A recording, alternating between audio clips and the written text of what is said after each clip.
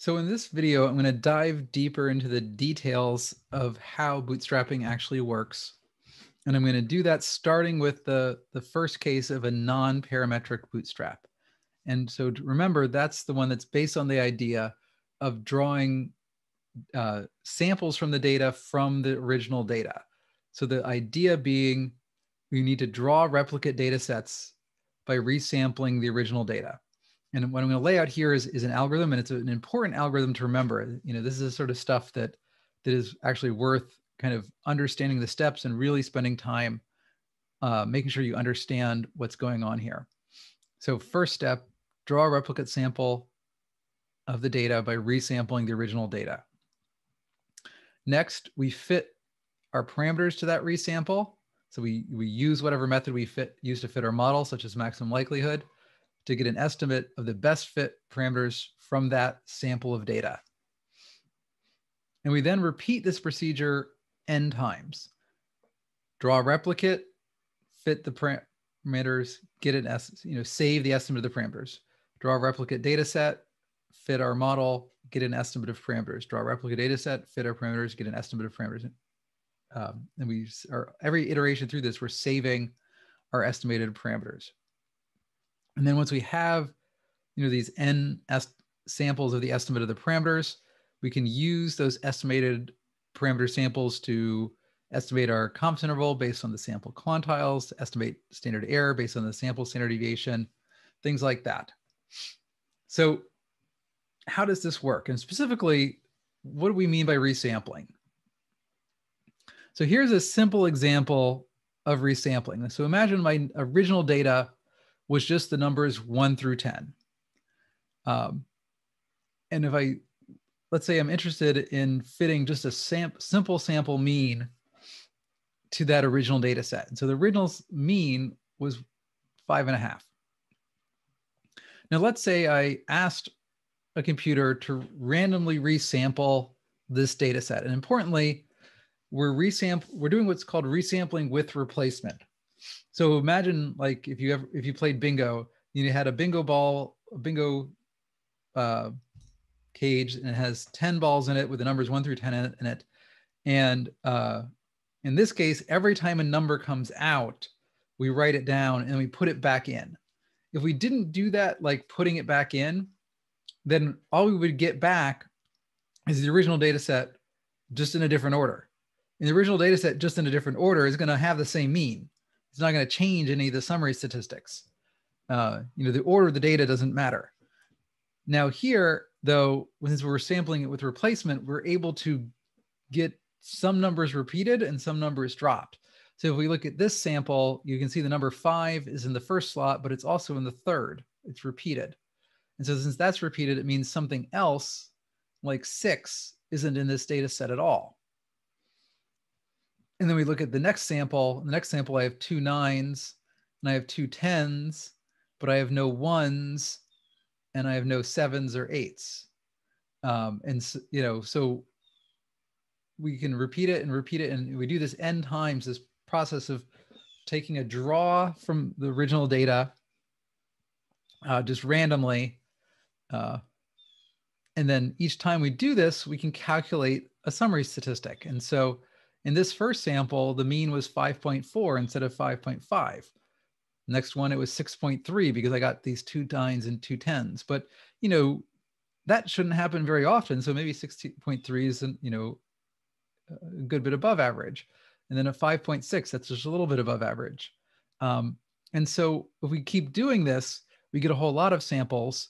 And then we can actually see by making a histogram how often we see different results. And so the mean of all these samples is, at the sample mean of the original 5.5. But we can see that, because we only have 10 numbers, every once in a while I get a mean that's really low or a mean that's really high. And theoretically, I could get a mean of 1 if I just by chance, sample the number 1 10 times. But the odds of that are pretty low. And likewise, the maximum is going to be 10. I could sample the number 10 times, but the odds of that are pretty low. But in all, we see a distribution, and we can use that distribution to calculate statistics, such as the standard error here is 0.9. And the confidence interval goes from 3.7 to 7.3. And so that's done by literally saying, if I take, again, if I take 1,000 samples, the inner 95% would represent 950, and the outer would represent 25 and 25. If I take 10,000 samples, I would have 250 on one side, 250 on the other side, and 9,500 in the middle. And you could do this for any interval you were interested in. If you want a 95 or 90 or 80 or 99, whatever interval you want, you can do. And in fact, one other really important thing to note about using bootstrapping to estimate interval estimates is the bigger the interval estimate you need for any particular application, the more samples you need. So if I wanted to estimate the mean, I can get a good estimate of the mean with a very small number of samples. If I want a good estimate of, say, the interquartile range, 25% to 75%, I need more samples, but not a lot. But if I want 95%, I need even more samples. If I want 99%, I need even more. So like if you think about it, if I took 100 samples, my 99% confidence interval is based on the single most extreme random number I drew. And if a 95% is based on the 5 most extreme numbers I drew. And so those estimates aren't going to be very stable with only 100 samples, but with thousands or tens of thousands or hundreds of thousands of samples, these estimates at higher quantiles become more and more stable.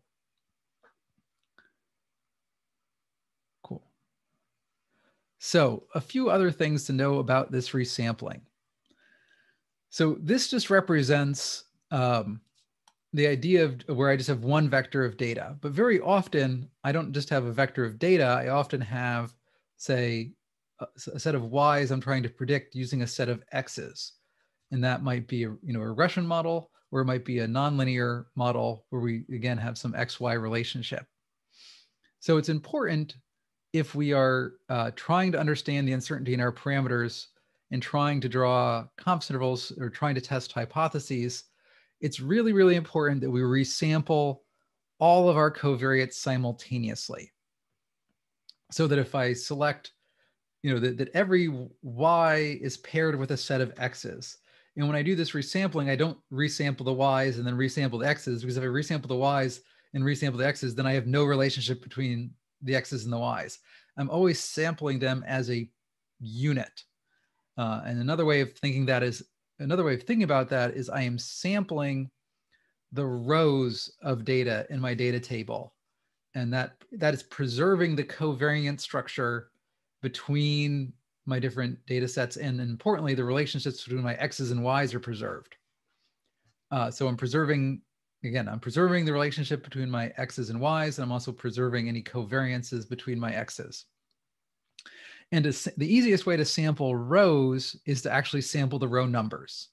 And so this original data set 1 through 10 might not actually represent the numbers 1 through 10, but it might actually represent row 1 through row 10 in a data set that has multiple columns.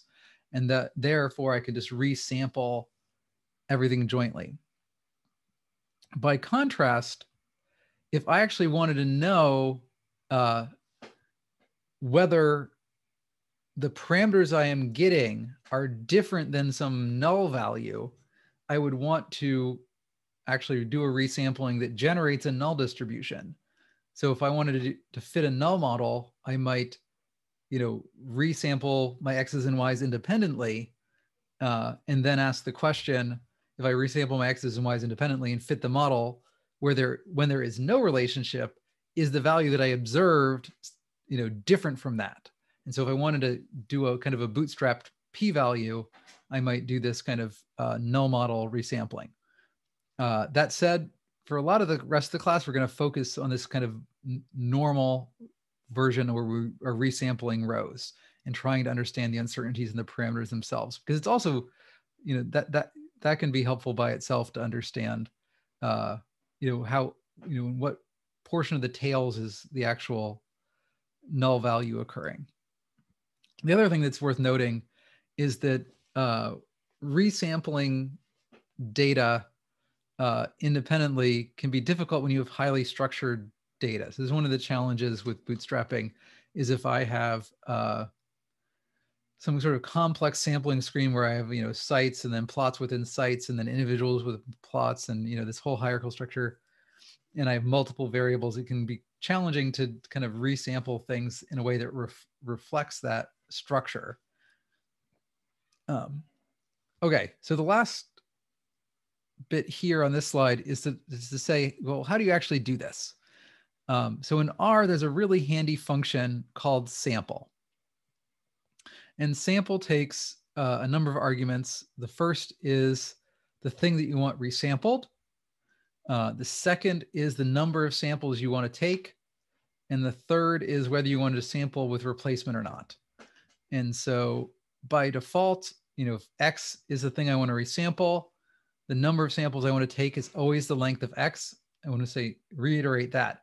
It's really, really important that if you're doing bootstrapping, the number of samples you take is the same as the number of data points you have. Because what you're trying to understand is your uncertainty in your parameters for samples that are equivalent to the ones you have. If you resample and magically pretend you had 2, 3, 4, 5, 10, 100 times as much data than you actually do, you're going to get really narrow estimates of your parameters, much narrower than what you actually have. Later in the semester, I'll come back to that because that idea is actually very handy for calculating things like power. So how much data would I need to detect something and to estimate how much, if I need to do more field sampling, how much more data do I need in order to get to constrain the parameters of my model. But for right now, let's focus on estimating the uncertainty in the parameters by themselves.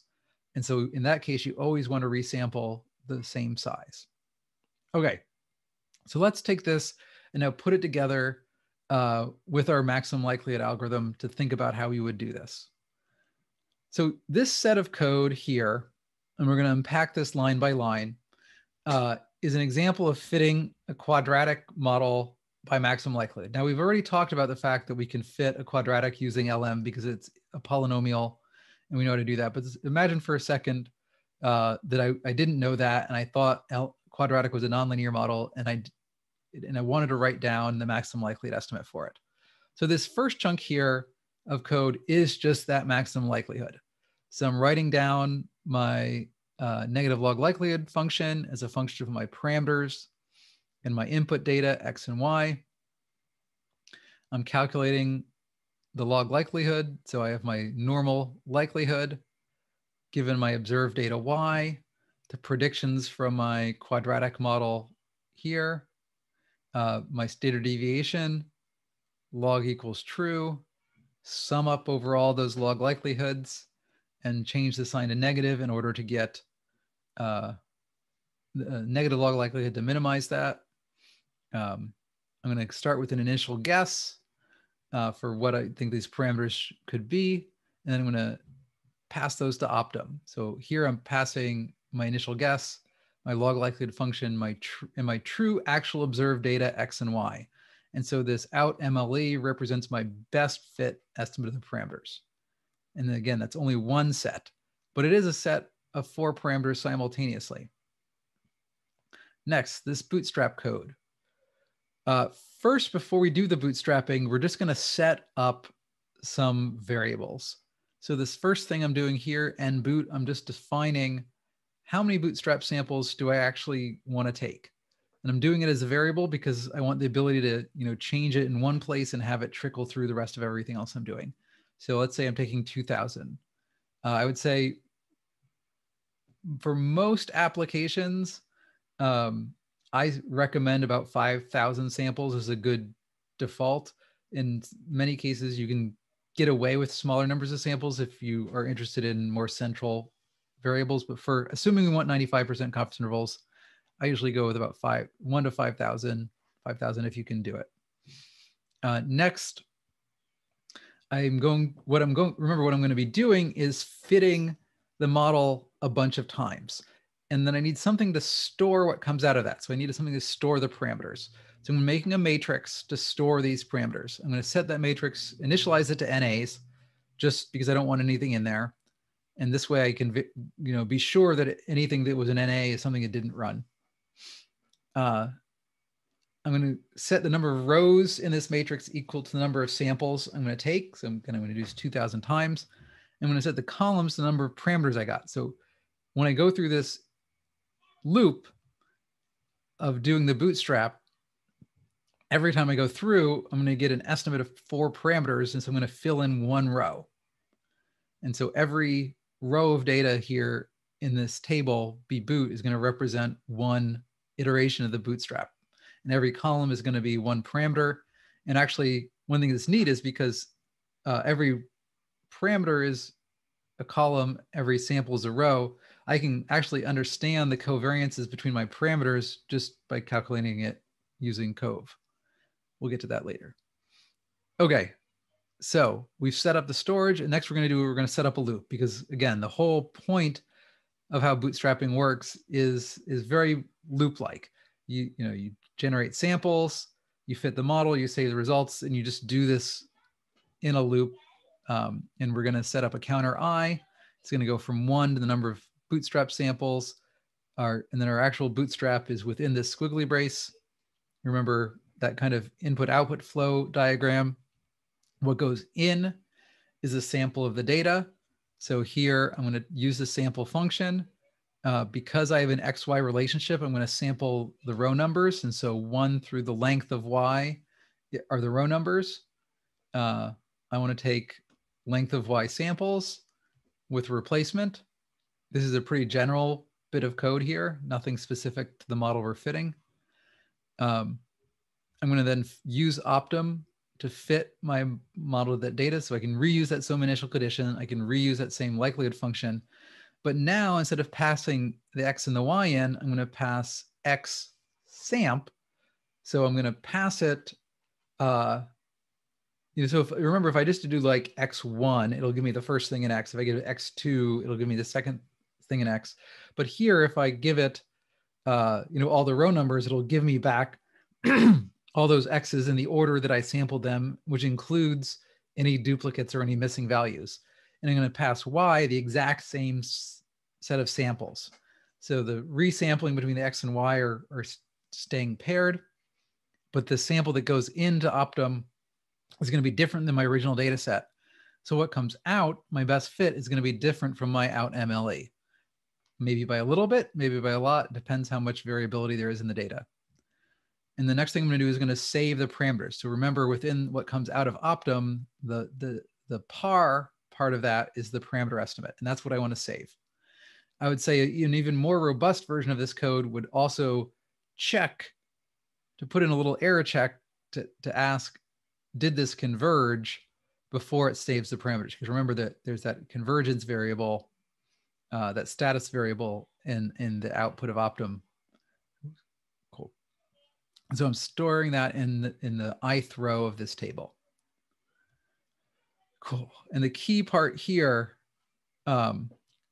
is, again, this representation of resampling. And that's something that is going to be important, because, and you can kind of see the rest of this is pretty generic. It could apply to any problem, but the key part and the key difference between the parametric and the non-parametric is how we generate that sample of data.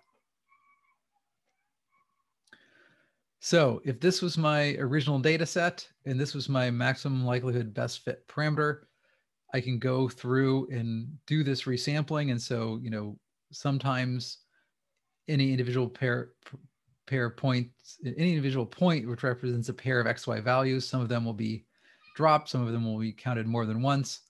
And I'll be refitting the same quadratic time and time again. And what comes out is going to be these histograms. And so here I have a histogram of my intercept. And so my intercept, and actually you can go back and look at it, my intercept is actually pretty close to 0. But what we're seeing is that on average, so my maximum likelihood estimate was about -4, but our distribution is pretty broad. And if you were to calculate the quantiles of this distribution, you'd be pretty confident, at least I'd be pretty surprised if it's different from 0. The other thing that's kind of neat to note about the Bootstrap, and this is actually one of the things that makes it very general and very flexible, is in this case, our parameter distribution is not actually symmetric. It's got a bit of a skew. And there's actually nothing wrong with that. It's totally acceptable for distributions out of these algorithms to not be symmetric and not to be Gaussian. They're the distribution that they are. And they don't have to have a name. And that's kind of, again, one of the amazing things in all of this is that we can generate samples of this parameter distribution, even though we never wrote down an equation that represents it. And even though that is not necessarily Gaussian, we get an estimate of our slope. Our slope's positive, which makes sense because it went up. And then our beta 3, our term controlling the curvature, this is negative, which is making this a concave down quadratic. And both of these parameters are clearly significantly different from 0 because there's none of our samples fell on the other side of 0 from our mean. And then we also get an estimate of our sigma, our standard deviation. So we have, an estimate of how much confidence, how much scatter we have around that error. Again, remember the sigma is also kind of the estimate of our root mean squared error. Cool. So that, in a nutshell, is how the non-parametric bootstrap works. In the next video, we're going to go over its pair, the parametric bootstrap, and that one will be a bit quicker because we'll be leveraging the ideas from this video.